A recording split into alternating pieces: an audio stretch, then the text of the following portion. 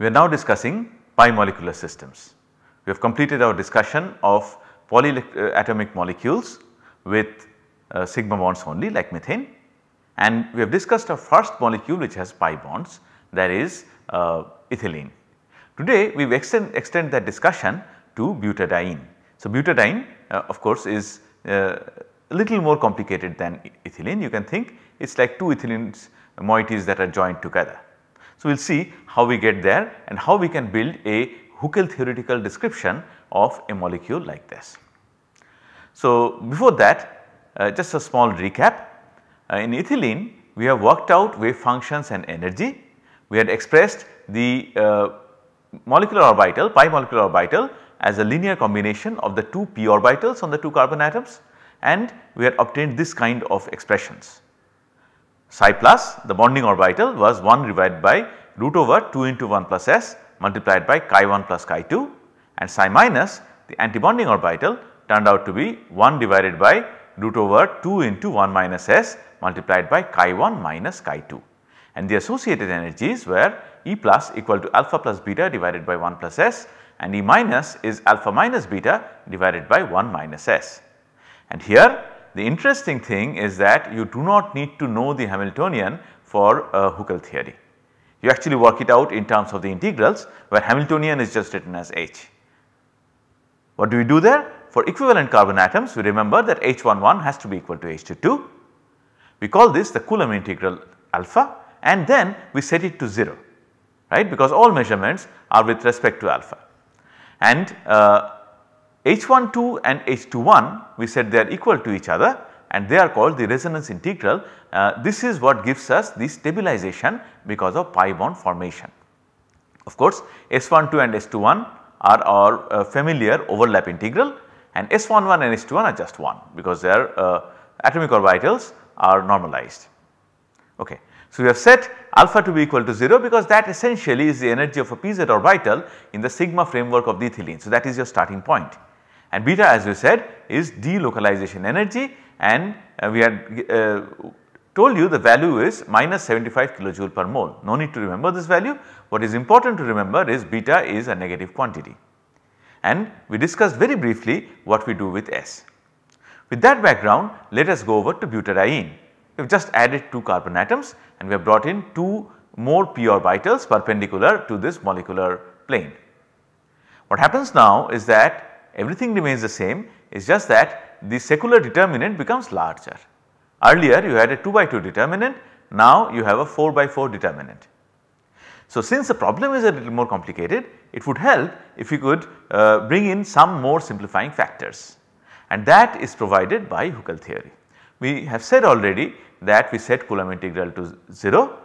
What we now say is that this Hij equal to Hji, we set that to be resonance integral beta only for adjacent atoms, and we consider them to be 0 for others, because resonance integral basically gives us the energy for delocalization of the electron over 2 atoms. Well, the electrons are actually delocalized over the entire atom, but remember these integrals have 2 wave functions, right. Integral psi I h psi j, that kind of an integral. What we are saying is that if I and j are adjacent to each other, then that integral has some value beta. If you take 1 and 3 for example, then the value is as good as 0. We are neglecting it because after all these integrals are all worked out numerically. So, in locations where say chi 1 has not too much of value, it does not matter what the value of h chi 3 is, you are going to get a 0, and vice versa. So, only for adjacent atoms we said that this Hij and Hji are equal to beta. For everything else it is just 0, right. It is an approximation, but it is an approximation that works to a very large extent, and there is some logic to it. The logic is that we have to consider we do not have to consider atoms that are too far apart from each other when we build these pairwise terms like this, where we have 2 orbitals, 2 atomic orbitals from 2 atoms and the Hamiltonian operator operating on one of them. So, that is the justification put in very simple terms. Now, let us see what we have. Another thing that we need to worry about is overlap integral. Even overlap integral in Hückel theory, it is considered that by similar logic overlap integral can have some non-zero value only for adjacent atoms. Chi1 and Chi3 is not going to have too much of overlap anyway, because the distance is already fixed by the sigma bonding network. They cannot come any closer. So, as we have studied for say H2 or H2 plus, when they come close together, then only the overlap integral increases from 0 to some determinable value. So, since 1 and 3 are far apart from each other anyway, we can set that overlap integral to be equal to 0. In fact, in the simplest version of Hückel theory that we are going to use, we are going to set all overlap integrals to be equal to 0. This might sound to be very arbitrary, but then let us think what kind of overlap we are talking about. We are talking about pi overlap like this, right, not sigma overlap like this. So, the distances between the two at centers is already fixed, they cannot come closer than this, and p orbitals are sort of held like this. So, how much will they overlap? Not much. That is why it is approximately set to be equal to 0. Of course, if you want more precise results, you cannot set them to be equal to 0, at least for nearest neighbors, but for our purpose it is okay if we go with the simplest version of Hückel theory. Set overlap integral to be 0 as well. Coulomb integral of course is set to 0 as we said earlier. So, now this determinant becomes very simple, right. So, for all these H11, H22, H33, H44, I can write alpha and then I can happily set them to be equal to 0. S11, S12, all that is happily equal to 0. We do not have to worry about them. So, what am I left with? I am left with wherever we have beta. So, H12 would be equal to beta, right, and H12 occurs in two places, H21 is equal to H21 as we said earlier. What about H13? H13 is going to be 0 because 1 and 3 are not adjacent to each other, do not have to bother about it. Similarly, H14 the distance is even bigger, there is no way we can we have to worry about those. But what about say H23?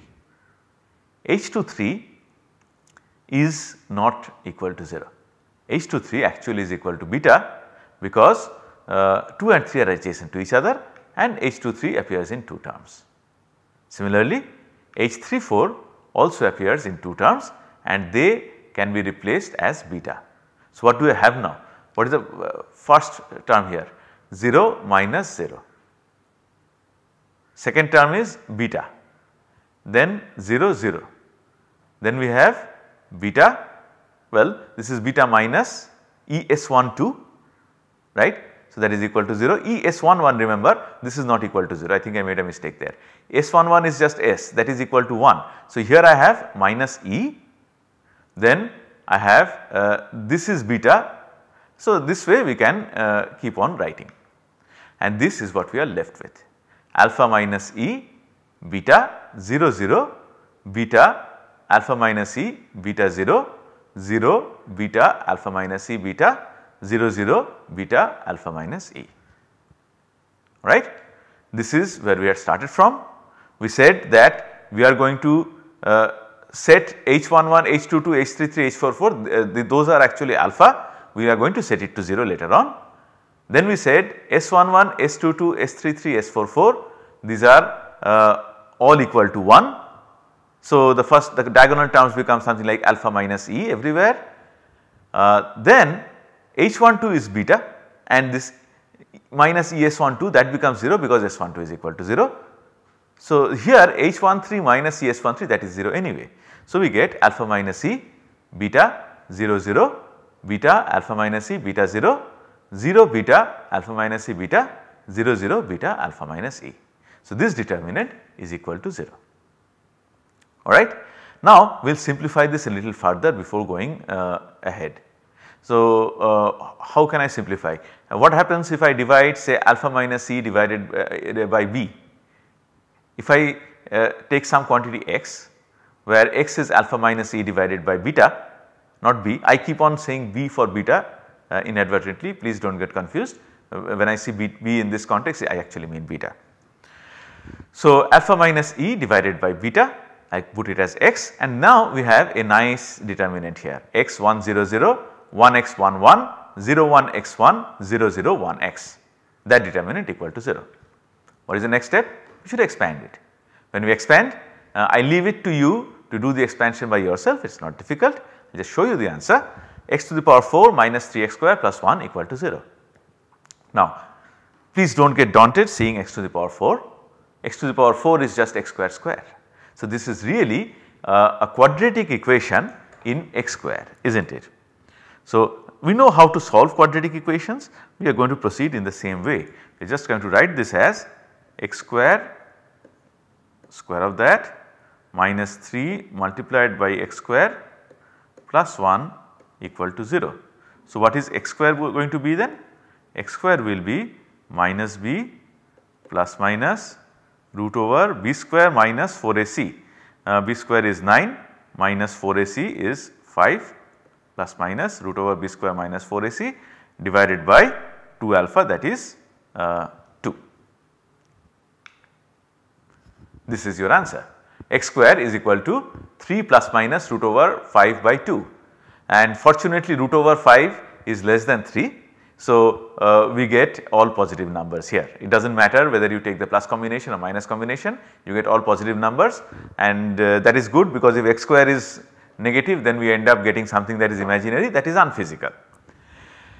So, if you take square root of this now, you are going to get 4 roots for x, and they are, I leave it to you to calculate it, plus minus 1.61804 plus minus 0.61804. I find this to be particularly amusing because the characteristics is the only thing that changes, 1 and 0.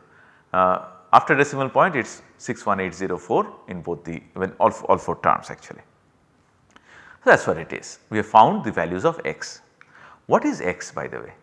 X essentially is this. If I set alpha to be equal to 0, x is what? Minus e divided by beta. So, can I say that x is E in units of beta? Yeah.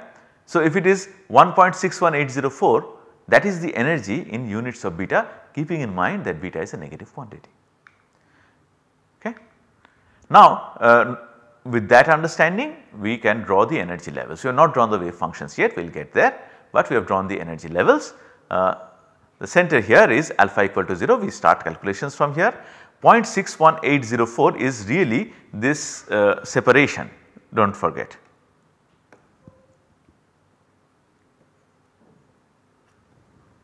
Okay, because after all the expression does have alpha minus e kind of thing. So, and then this is 1.61804, even though I have said it several times, please remember plus 1.61804 beta actually means a negative quantity, because beta is negative, that is why it is lower. Now, these are the energy levels. What can I do now? I can fill in the electrons like we always do. How many pi electrons are there in butadiene? 4, right. So, I can just put in like this, I will draw in the conventional manner, not worrying too much about those spin wave functions, just draw like this. This is the configuration. See, for these 2 orbitals, lower energy orbitals, the energy is actually negative. These are bonding orbitals. For the higher 2, these are the anti-bonding orbitals, their energies are positive. So, what we see here is that for butadiene, the pi electrons reside in bonding orbitals only, right, and you can calculate what the bond order is. Pi bond order is 2, and if this was a valence bond theoretical treatment, you would be able to draw these resonating structures very easily, right. I will draw one because it is easy. One resonating structure is something like this, and this is the structure that I can draw without much hassle. Let us see if I can draw the second one. I think this is how you push the arrows. So, this is your second picture here. The double bond is between atoms 2 and 3, carbon atoms 2 and 3. Here I have minus sign, here I have plus sign, and if you go exactly the same way, then the other thing that you could draw is just push the arrows in the opposite direction. You can have minus plus. Please do not get confused. We are discussing molecular orbital theory and now what I am drawing is really a valence bond description with resonance built in. Okay. I am just trying to do a comparison, we are going to come to this very soon from the molecular orbital picture. So, see which one of these three is going to contribute more. Naturally, whenever there is charge separation, we know that contribution is less. So, these two structures where you have the double bond in the middle, that they are going to contribute less, and the central one where you have double bond between 1 and 2 and 2 and 3, that is going to be the major contributor. Remember this and let us see whether we get something similar at least qualitatively from the molecular orbital picture. But before we do that, we need to talk about wave functions, then only can we think about insights that we can get from the wave functions.